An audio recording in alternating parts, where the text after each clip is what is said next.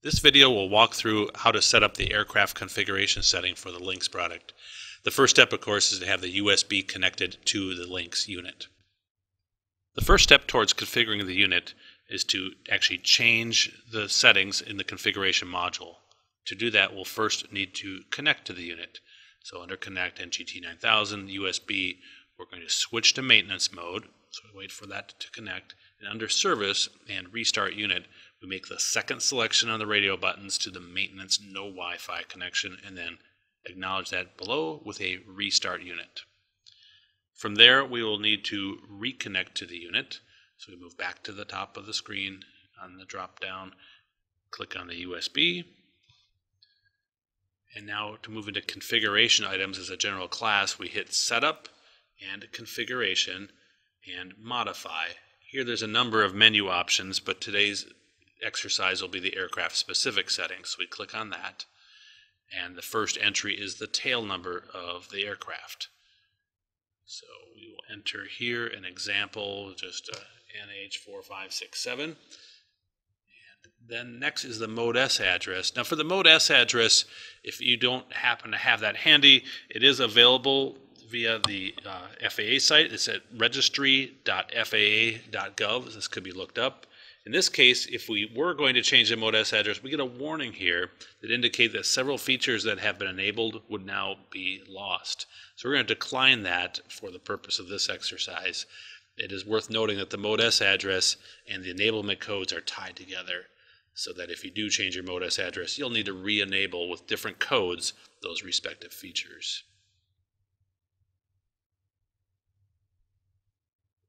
First option we have is a transponder diversity or dual antenna option.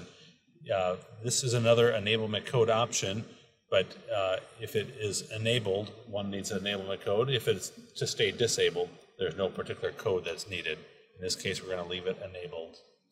Active traffic enable, another enablement code, or through order admin, you can get an enablement code that corresponds to your Mode S address. So we're going to leave that one as TAS enabled.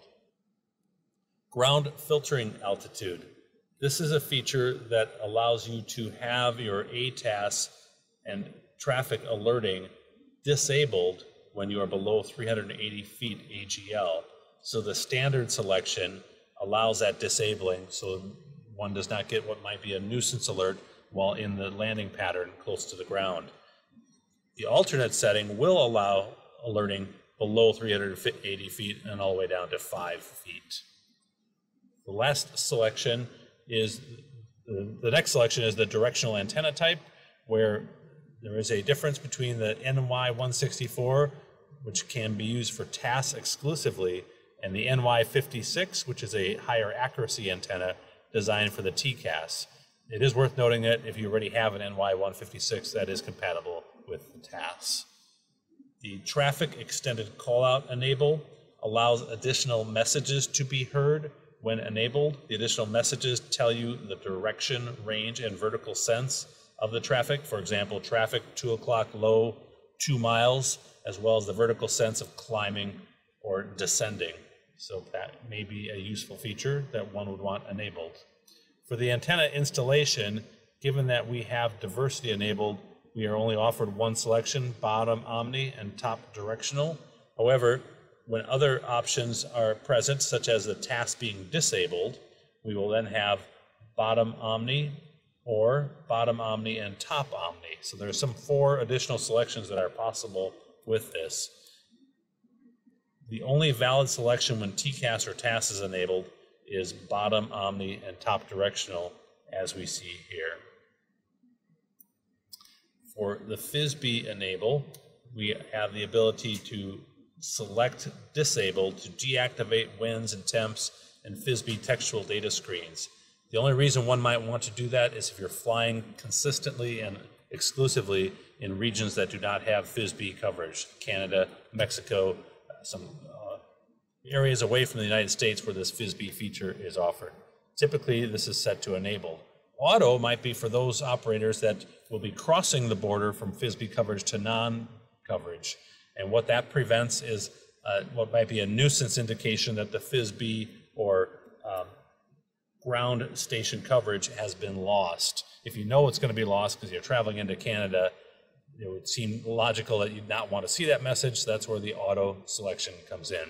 But if you leave it enabled and you fly into Canada, no problem, your unit won't fail, but you will get an antenna indication indicating that you're out of coverage. The ADS-B ADSR service indication enable is showing you that same ADS-B non-coverage, a little antenna symbology seen in your traffic display. You can disable that feature entirely, but it is useful to see that you are out of range if you're planning on flying oceanic, for example. Then we move into categories that describe the ADS-B out of the aircraft, part of the message set that is delivered. So one item is the broadcast category, which is really just the size of the aircraft. So there are various sizes listed here. The FAA website can help with that. But for example, the light setting is for an aircraft less than 15,500 pounds, so we're going to select that today. A small aircraft would be between 15,500 and 75,000, and a large is greater than 75,000 pounds, just to give you a feel for those. A pilot entry of flight ID can be disabled or enabled. If it's disabled, the unit will default to the tail number in the flight ID broadcast that comes out. But if you enable it, each flight you'll have an opportunity to enter a flight ID specific for that flight. Aircraft length and width code has just a number correspondence, but when you select that, you can see the upper bounds length and width for a box, if you imagine a box that would surround your aircraft. So you want to select the minimum size that will contain the size of your aircraft. So it might be anywhere on this list, but I'm going to choose arbitrarily 180.4 and 147.6 for the respective length and width, and click on OK. That puts us into code 8 in the corresponding number. Max airspeed is also part of the broadcast. We just indicate what value is the allowable airspeed for this aircraft type. Arbitrary number of 250 knots being applied here. The GPS antenna offset is the length width from the nose of the aircraft to where the GPS antenna is mounted on top of the aircraft. Also the lateral distance between the center line of the aircraft. Change here from cyan to white. There is no particular regulation in regard to this. However, it's just operator preference. ATAS Enable gives you the free ability to get additional traffic alerting that is based on ADS-B position. This had previously been an enablement code item, but as of 2019, this is now free of charge, so one can select enabled, but be aware this can provide alerts that are much like a TAS alert. The two systems are actually complementary in that you can have ATAS enabled, but if you are overseas, over the ocean, oceanic regions, you will not have ADS-B coverage from the ground, so TAS is a nice backup system to have for that. So ATAS doesn't give you full coverage, but it certainly gives you coverage when you are in continental US areas where there are rebroadcasts taking place, or anywhere for that matter where other aircraft are ADS-B out enabled, where you don't need to rely on the ground rebroadcast.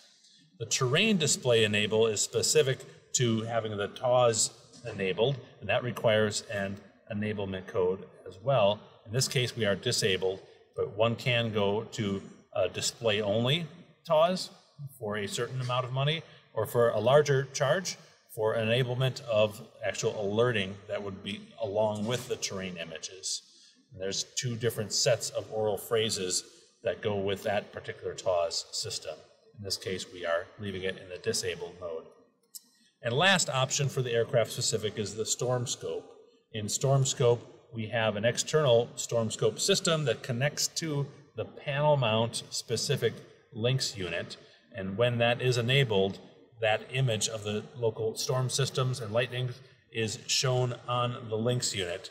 It can be either enabled through a bottom or top antenna. In this case, we are assuming no storm scope is attached, and we leave it in the disabled setting. After all the desired selections are made, in order to have this applied to the unit, we will then press the apply button at the bottom of this page. We get a warning message that basically wishes to reassure that we've done the right thing. We press yes to continue. And now we see a write to the DCM and a write to the NVM backup has succeeded. The DCM is what travels with the aircraft. It's a portable memory unit that is attached to the wiring harness. That is what is most desired. The NVM backup is indicating it's also been written to the unit itself. So this is the full success of a configuration setting.